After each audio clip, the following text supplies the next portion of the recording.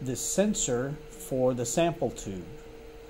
Quite often we have customers that call us and say, we have the sample tube on the system, but I'm getting an error saying the sample tube is not on the system.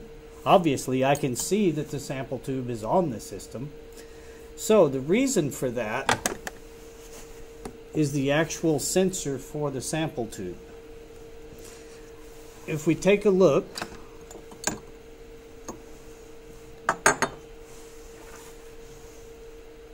if you have a sample tube on your system and you get a no sample present or no sample tube present error, what you need to do is loosen these two screws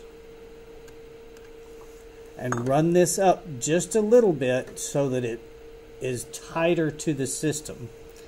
What that does is change the sensor location so that it sees the sample tube on the system.